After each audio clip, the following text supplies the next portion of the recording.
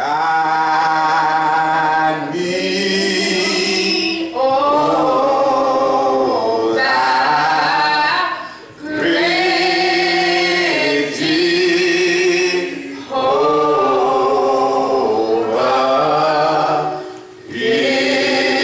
Pilgrim through this barren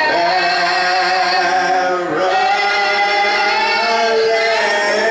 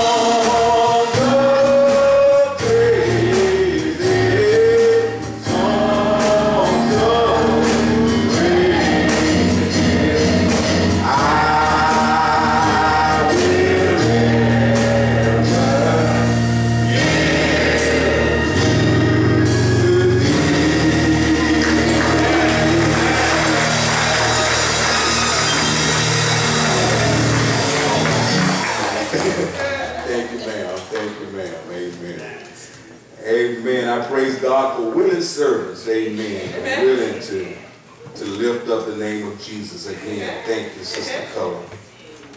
Amen. For today's word, we're going to look at the book of Matthew. In the book of Matthew, there's a scripture in the 21st verse, verses 18 through 22. Matthew 21, verses 18 through 22.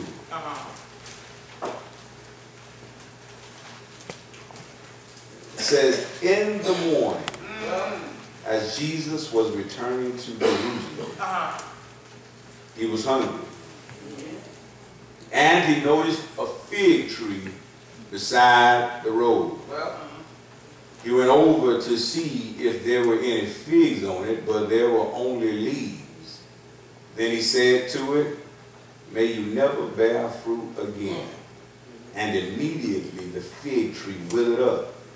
The disciples were amazed when they saw this and asked, how did the fig tree wither so quickly? Then Jesus told them, I assure you, if you have faith and don't doubt, you can do things like this and much more. You can even say to this mountain, may God lift you up and throw you into the sea, and it will happen. If you believe, you will receive whatever you ask for in prayer. Tyler, today's word is, I thought I could. All right. I thought I could. You know, there's so much that we miss out on in the body of Christ because we limit God in our faith. Now, you scholars and you theologians, you really intellectual people, maybe you can help me out. But if the scripture says we can do all things through Christ Jesus who strengthens us, why is it that we doubt our ability to do anything that God puts before us? All right. Anything that God, if scripture says you can do all things, what makes you think you can't do all things? Amen. But life can cause us to limit God. Now, I don't suggest that anyone does this, but I'm just going to use it as an analogy, and I know I won't do it because God hadn't told me to do this, but if I look at my speedometer and it says 140, what makes me think that it can't go 140? Now me, I might go as fast as 78, but I'm scared when it gets above 80. Keaton, you don't know nothing about that, do you? Keaton tried out 140. Now, but in life, if God says we can reach here, why in our minds are we only able to envision ourselves here? There's something that happens in our psyche, something that happens in the way we think that limits our potential. And then we end up performing extremely subpar as relates to our abilities in Christ. Here in this scripture in verse 18,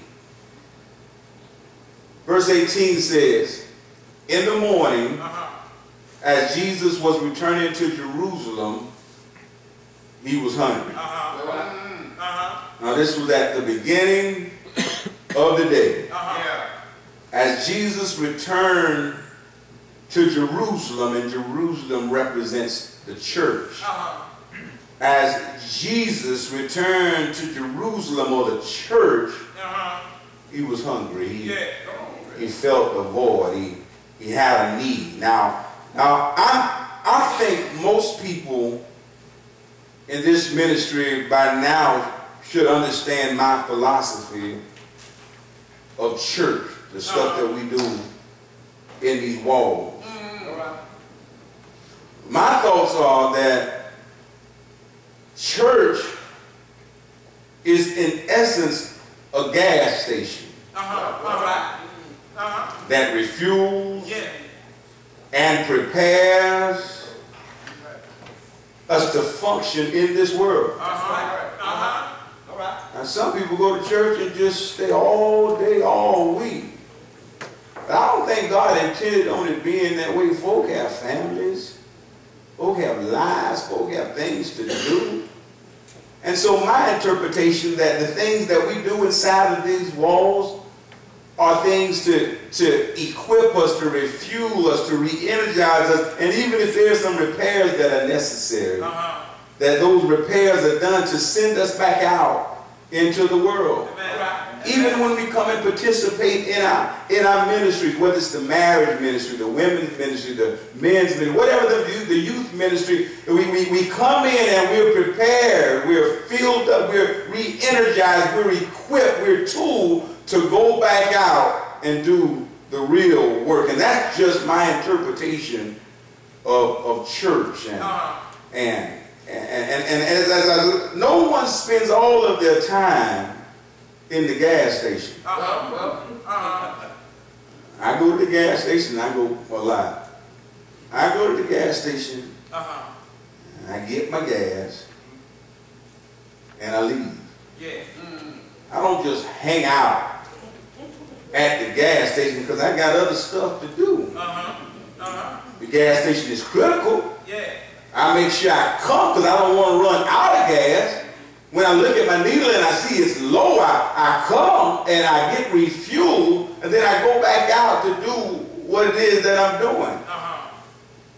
And then once every 2 weeks, not only do I get my gas, but I get me a little thing, and I get 10 cents off a gallon if I get my car washed. And so every 2 weeks I print out my little receipt and go over to the car wash and put my little code in, and then it also clean my car up. That's taking me now because I need to be able to see out my windshield so that I can get to where I'm going. Not everybody just spends all day in the gas station. They go for a critical purpose. But once they've been refueled, assessed, adjusted, windshield cleaned, they are to get back on the road. But at some point, they may run low on fuel or some other type of fluid. And it is at that point they will return to the gas station, or as we used to call it, the filling station, or the church. The church ought to be the same way. Folk come and they're prepared, they're filled up, they're refueled, the things that they need, their vision is cleared up a little bit, and then they have to go out and live their life. And then they come back in on a regular basis to get filled back up again, to be assessed, to make sure to have a mirror put in front of them so they can see if there's anything that needs to be adjusted. In my opinion, that's how the church ought to be. Verse 19, it goes on and it says, and when he was headed back to the church, to Jerusalem, to get re-energized, get refilled, get prepared to go and do more work, it says he noticed a fig tree, and remember it said he was hungry. He was hungry, and there are folk that come to church because they're hungry. There's a need for something. Now the type person that I am, when I was a heathen, I was a straight heathen. I didn't play with church. I didn't bother church. I didn't come to church. I didn't talk about the church. I didn't deal with church. I was a heathen. I wasn't gonna play with it, and so I didn't come and deal with the church. But there came a time in my life after about 10 years of prodigal son experience that I was empty. I just ran empty. We couldn't fill it. 8-Ball couldn't fill it. Jim Beam and Captain Morgan, none of them could fill it. Women couldn't fill it. There was a void, and none of the things that I was looking at could fill that void, but I had enough training up. Man, that's why it's good to keep bringing the children to church. They'll grow up one day and they'll go and they'll try some things, but if you put it in them, when they need it, they'll know where to go to get it. And there was a time came when I was empty, and I remember what Mama, Grandmama, and Grandpa said. They said that Jesus could fix it. And so I came back to the church because I was hungry, and I felt the church should offer me something. Now, from what I knew about the church could fill that void. Jesus was hungry. He was on his way back to the church. Then he saw a fig tree, something that God made to give people sustenance and substance when they're hungry. And it says that Jesus, he saw this fig tree beside the road, and he went over to see it. And it says, but there were not any figs on the tree. It was just leaves. It looked good, kind of like some churches do. It looks good, but there were no figs on the tree. Some kind of like some Christians. Some Christians look good, but when people really need a word of encouragement, there's no fig, just a whole bunch of leaves. These are leaves. This jacket is a leaf. Yeah, this tie is a leaf. The fact that I can sound like I know Jesus, that's a leaf. But people, when they're in need and they're trying to get back and they happen to run into me on the way to trying to get filled up, I ought to be able to give them something to help them on their way back to the church. But it says he looked at the fig tree, and there were no leaves on the tree. I mean, no figs on the tree, only leaves. He was in need of food or substance. But when he took a closer look, he realized that the fig tree looked good at first glance, but had no substance or real ability to meet his need. Do you, not talking about everybody, now everybody just look in the mirror at yourself. Do you have what it takes to meet the needs of hungry people? I'm not talking about millions of dollars the way you can feed every, but do you have inside of you? Peter, they were walking along the road.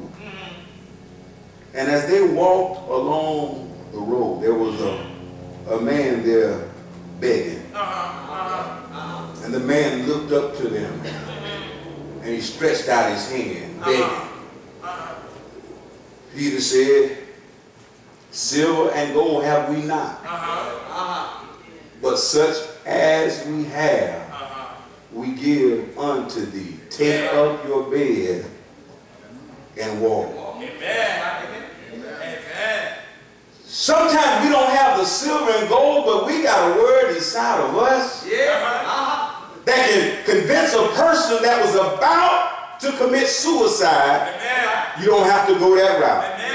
We have a word inside of us to convince a young lady that made a mistake and she did some things she shouldn't have done. She ended up pregnant, but she was about to go and get an abortion. But we have something inside of us that says, baby, you don't have to do it. Got real quiet on that. If God created the life, who are we to take the life? We can't determine what God can do with that life. There are options if we don't want to raise that child, but what right do we have to kill that child? Are you someone that can meet the need Young man come to you that's hurting, had difficulties in his life. History is making mistakes, suffering the consequences, getting another chance, making mistakes, suffering the consequences, getting just a vicious cycle. And he comes to you and just needs somebody to talk to. Do you have inside of you what he needs? Something to fill that void, something to fill that empty. The boy is hungry. The woman is hungry. Is there something inside of you that can meet that? There was nothing in that fig tree. It was just leaves. It looked like a fig tree, but couldn't encourage anyone to go on. Jesus was so disappointed disappointed in this thing that was created for a certain purpose, but for whatever reason was not fulfilling its purpose, that he cursed it to never bear fruit again. You ever heard that story about the talents?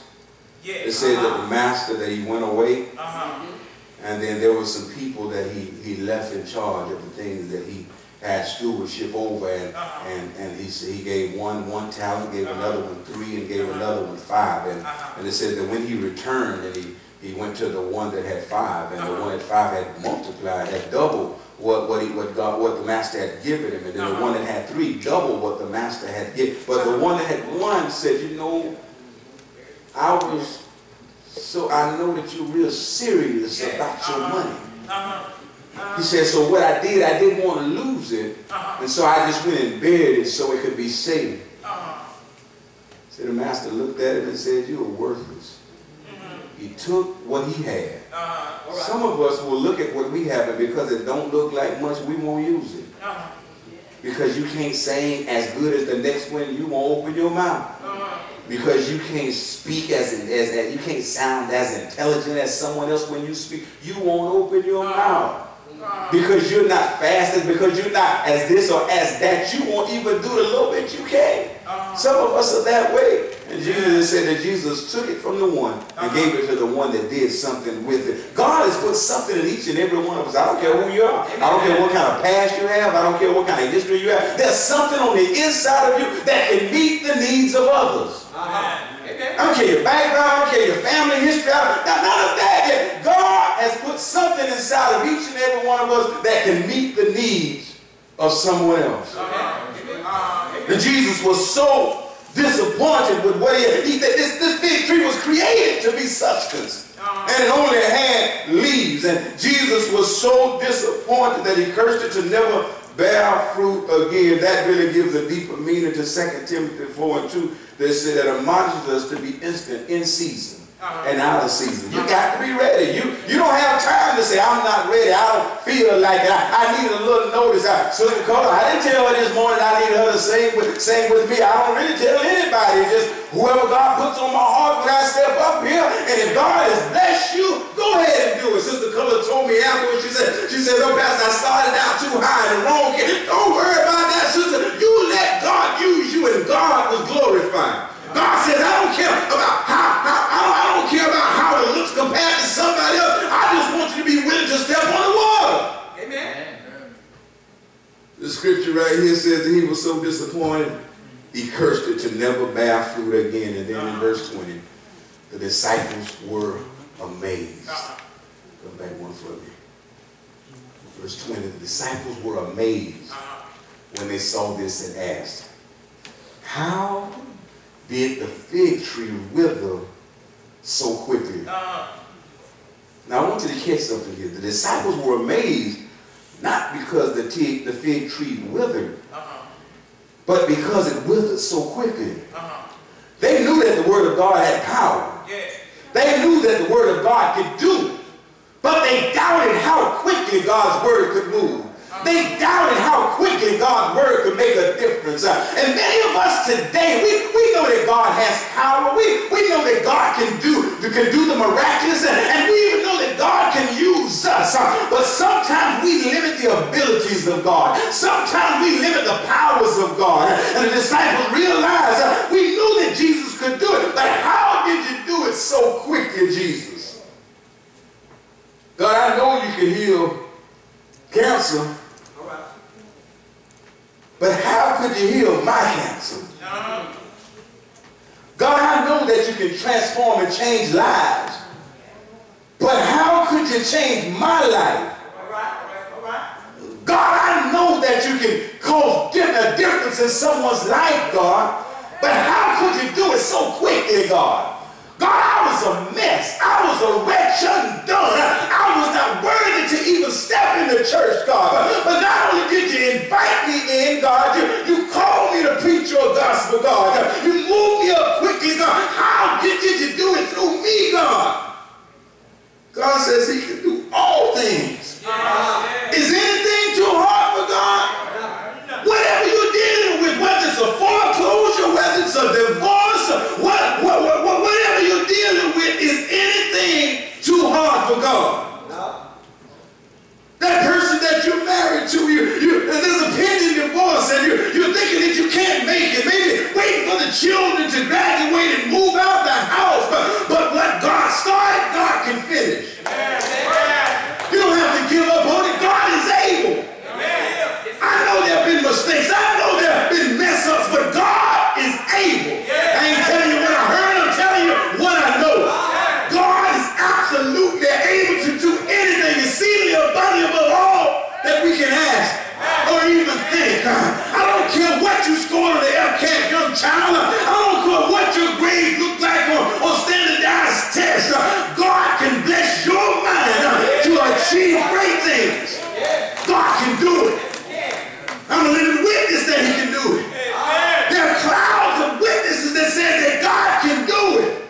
And he can do it through you. They weren't amazed that he was able to curse and cause the fig tree to wither. They were just amazed that he did it with such power and so quickly. Never underestimate the power of God. Never underestimate how God can move in your life. I know how the situation might look, but I know my God. He's Jehovah Jireh. He's our provider.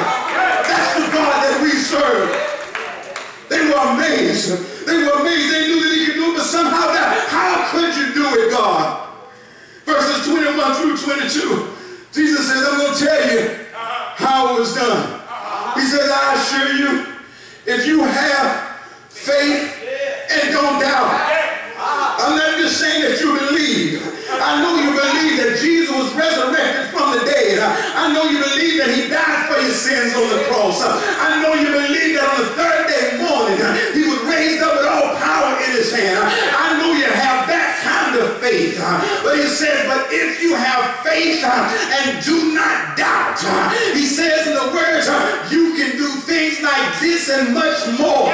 He says, don't limit yourself in God.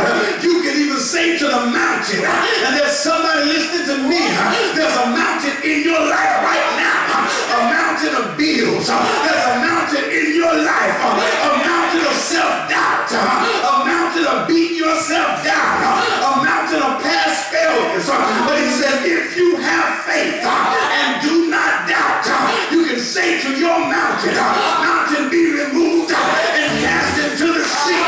And I'm a living witness that God can do it.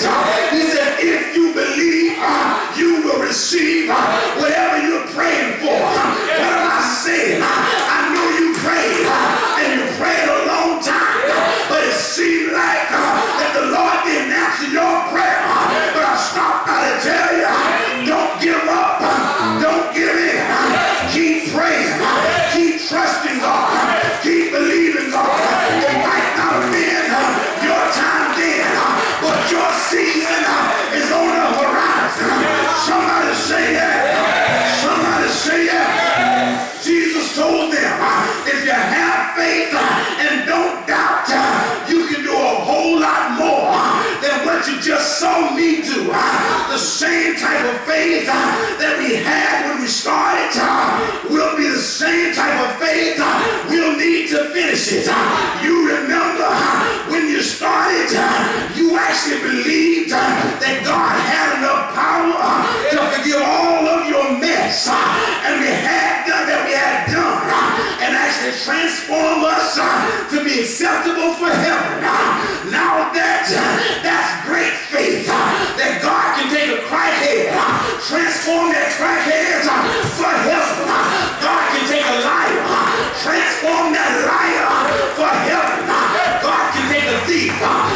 transform that thief for heaven. That's faith for your mama. Somebody say it. Well, he did it. If he did it then, he can do it now. There is a status in the world of academia known as ABD. Now those letters stand for all but dissertation. But someone is pursuing a PhD and they've done all the work. They've done everything that they needed to do but have not done the dissertation. They receive a status called ABD. Somebody know what I'm talking about. But you know what? There's some variety of reasons they could not finish what they started. Their extended paper that was both proof of their mastery of the material in the field of study and their contribution to that field. They had done a lot of work, but they did not finish ABD.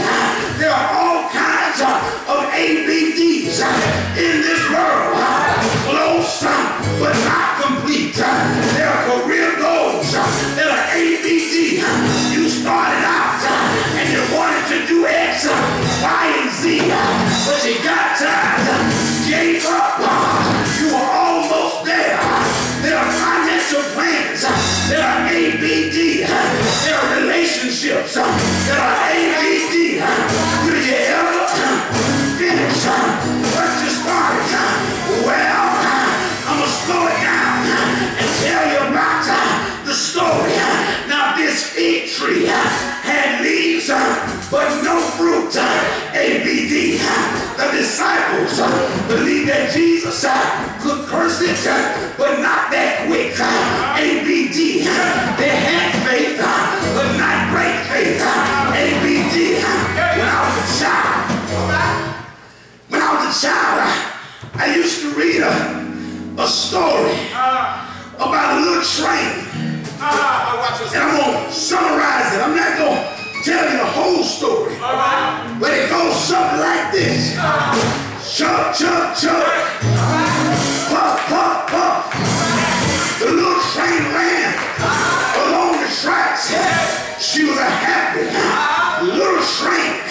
Her cars were full of good things for boys and for girls. The little train was taking all these good things to the other side of the mountain.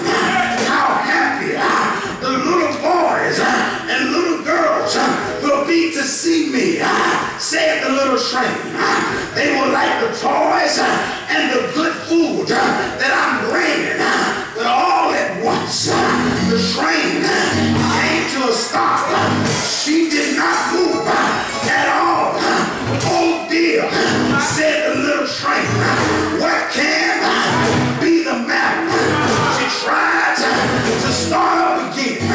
She tried and she tried, but her wheels would not turn.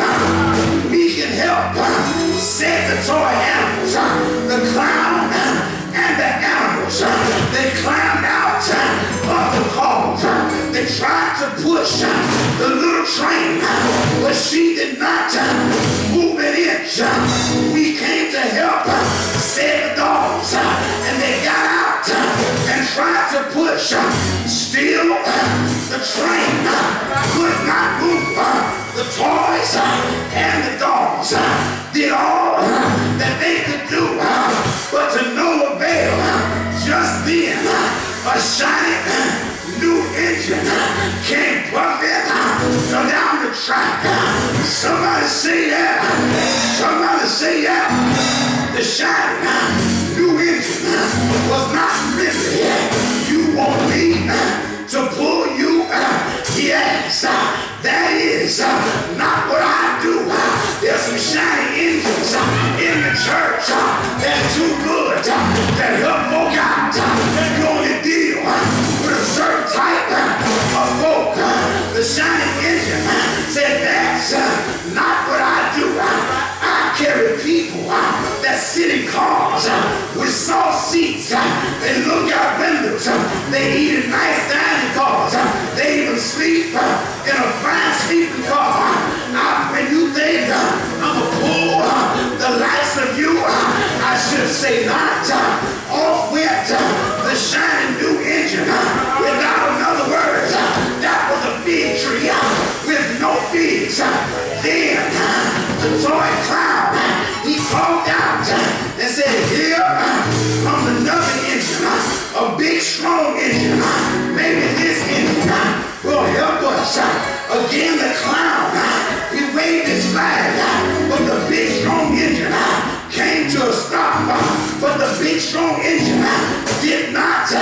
want to help. I do not pull little toys. I pull cars full of heavy loads. I pull big trucks. I have no time for the likes of you. And away puffed the big strong engine without another word. There's some church folk that's so deep. They think what you are going to do, what you're going through, is not enough to take up their time. They be strong, they pray, they fast, but have no help for the brothers. Somebody say that. Somebody say that. By this time, the little train was no longer happy. Lost his joy, lost his happiness, and the dogs and the toys were ready to cry. But the clown called out, look, another engine is coming. Somebody say that. It's not shiny, it's not big, but it's a little blue engine. And he was a happy engine when he stopped. Oh my, said the blue engine, I'm not very big, and I don't pull trains. I just work in the yards. I've never been over the mountain, but we must get there before the children wake up. Said the toys and the dogs, please, will you help us? The little blue engine looked up at the dogs and the toys. She could see that they were sad.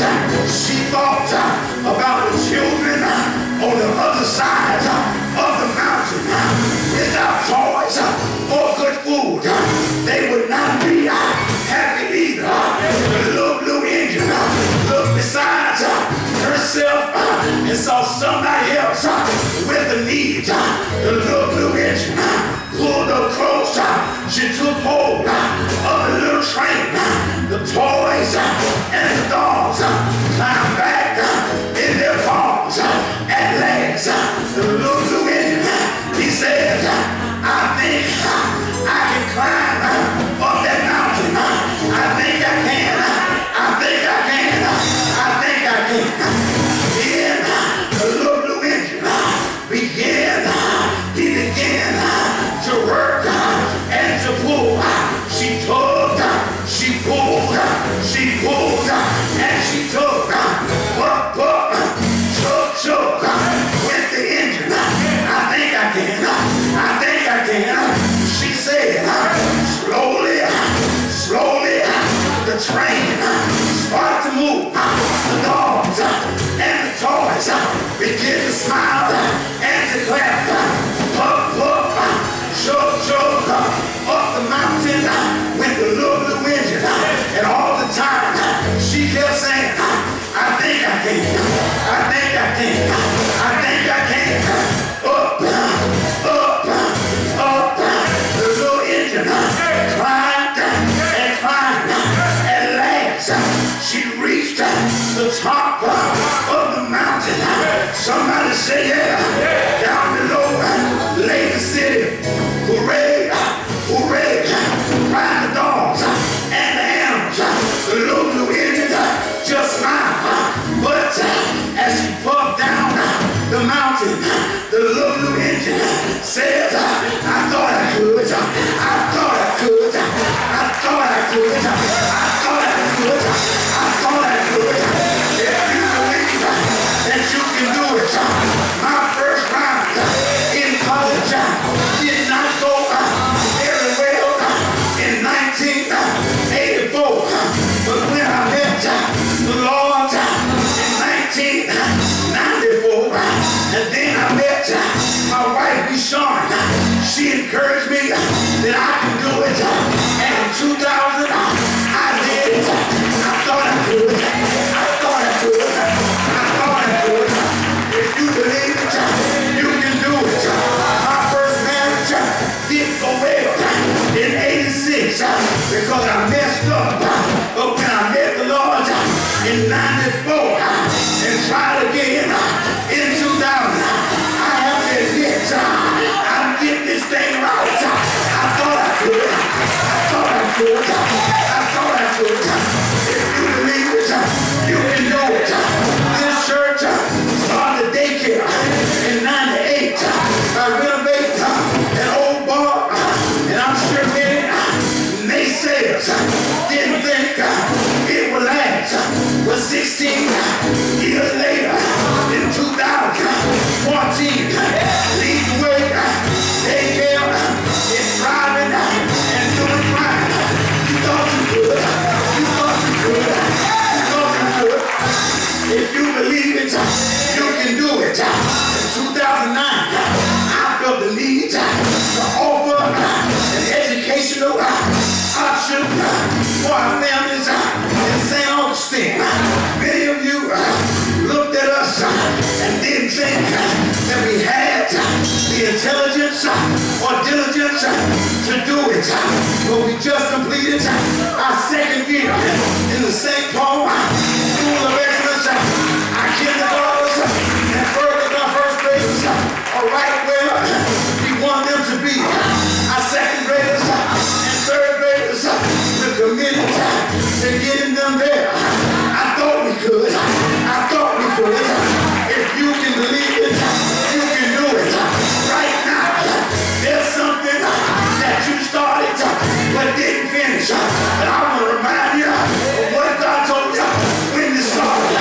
Look in the mirror and say, I thought I could. I thought I could. I can do it. I can be all that God has called me to be. Say yeah. Say yeah.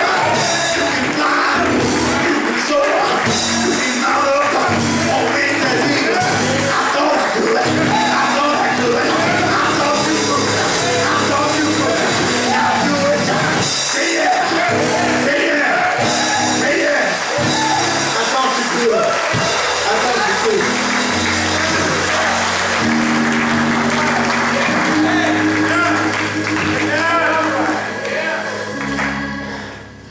I thought you could.